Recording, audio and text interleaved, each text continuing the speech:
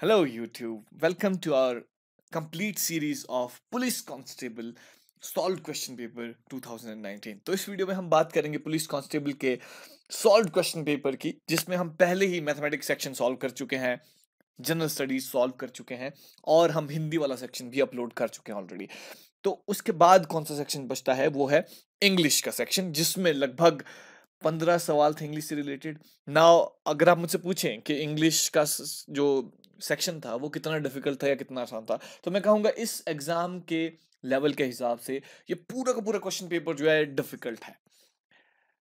सी अगर आप किसी भी और लेवल की तैयारियां कर रहे हैं तब तो आपके लिए आसान हो सकता है, पर जो लोग स्पेसिफिकली तैयारियां कर रहे हैं ट्वेल्थ के बाद कांस्टेबल की भर्ती की, ग्रेजुएशन के बाद कांस्टेबल की भर्ती की, उन लोगों के लिए रिलेटिवली डिफिकल्ट था। अगर आपके बेसिक्स क्लियर नहीं है, मोस्ट ऑफ द पीपल, अगर मैं बात करूं तो इतने ज़्यादा लोग इस बैकग्राउंड से नहीं, अंग्रेजी के बैकग्राउंड से, मैथमेटिकल उतना अच्छा नहीं है, वो दूसरी तैयारियां कर लेते हैं, बट फिर भी रिलेटिवली डिफिकल्ट है।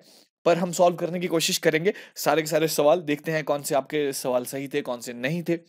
उससे पहले सेम इस वीडियो को लाइक कीजिए, दोस्तों के साथ शेयर करना ज़रूर अगर आपको ये वीडियो पसंद आए। उसके साथ ही अगर आप इस चैनल पे नए हो तो सब्सक्राइब ज़रूर कीजिए और हमें साथ ही बताइए हम किस तरह के आपके लिए वीडियो लाए और क्या इंप्रूवमेंट चाहते हैं आप, कट ऑफ के बारे में एक वीडियो चाहते हैं, क्या चाहते हैं वो हमें मेंशन करिए। तो चलिए शुरू करते हैं। सीरीज सॉल्व करने जा रहा हूँ, वो होगी series B.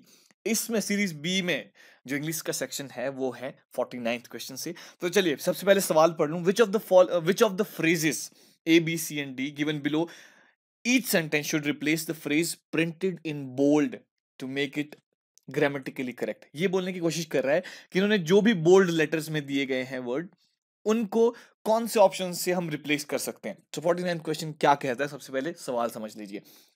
Richa could not solve the problem at all and was at her wits. तो इसको चेंज करना है हमने। यहाँ पे क्या करेक्ट हो सकता है, यहाँ पर जो करेक्ट आंसर है वो है ए, हर wits and.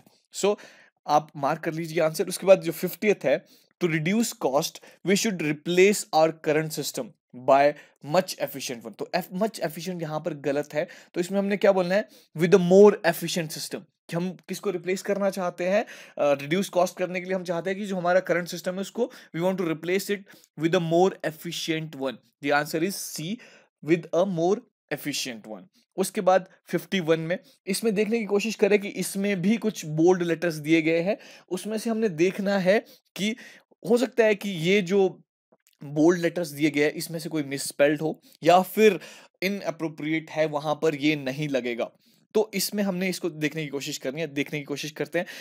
Many Indian firms have entry into partnership with foreign firms of late. तो ये बोलने की कोशिश करें, एंट्री यहां पर गलत है। यहाँ पे बोलने क्या बोलने की कोशिश, many Indian firms have entered into partnership आना था, जो कि एंट्री यहां पर गलत है। जो 51 का आंसर शुड बी ए।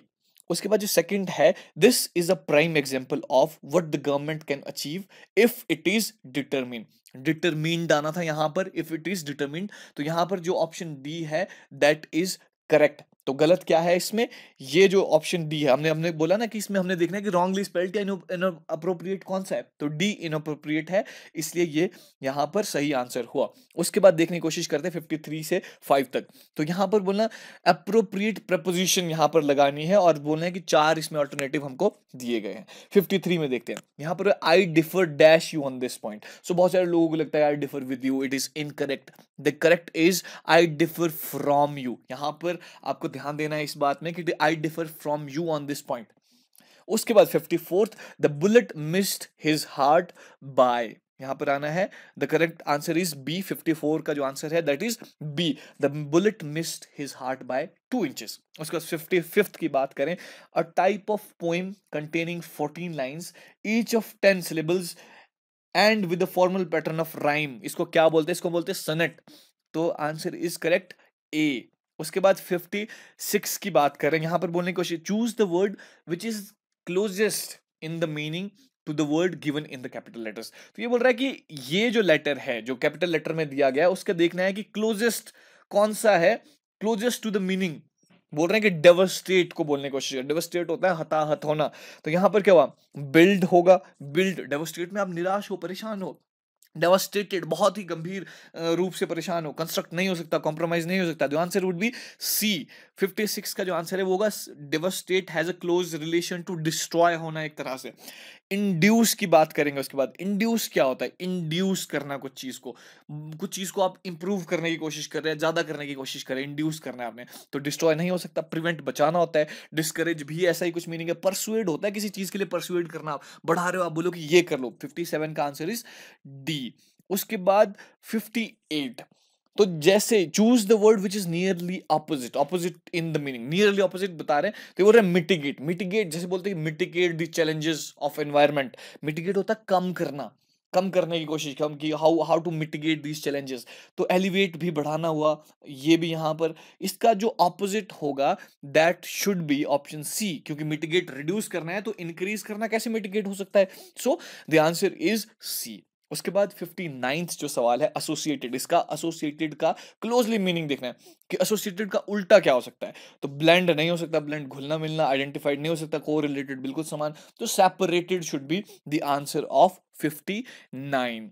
उसके बाद बात कर रहे हैं 60 से 64 तक, यानी कि 60 से 64 तक के क्वेश्चन बिल्कुल आसान, अगर आप देखने की कोशिश करें इसको। ये बोल रहा है in the following passage there are blanks of each of which has been numbered.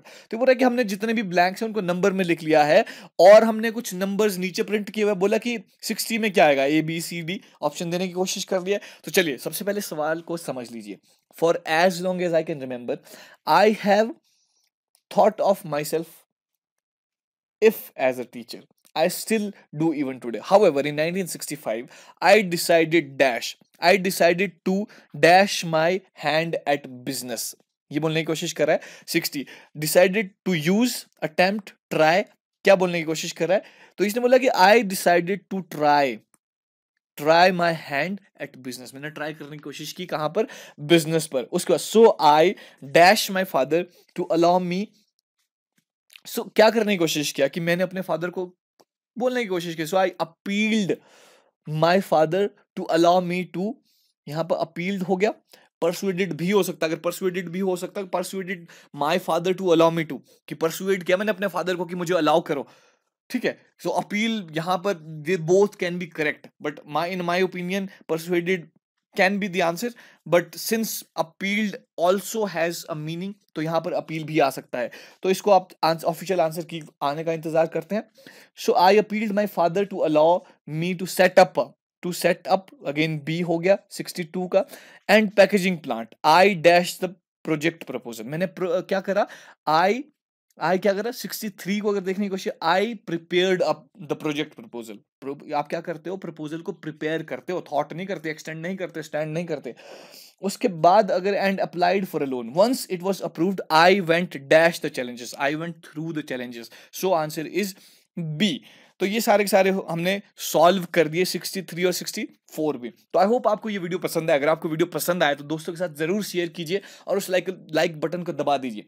साथ ही हमें बताइए कट ऑफ आपके क्या लग रहा है, आपको कितनी कट ऑफ जाएगी और आपके कितने जा रहे हैं, आपके कितने मार्क्स आ रहे हैं इस पे। हम कोशिश करेंगे 3 या 4 दिन के बाद कुछ कंसल्ट करके, वाइडली कंसल्ट करके लोगों को कि कितना इसका कट ऑफ जा सकता है, उसके बारे में डिस्कस करने की कोशिश करेंगे।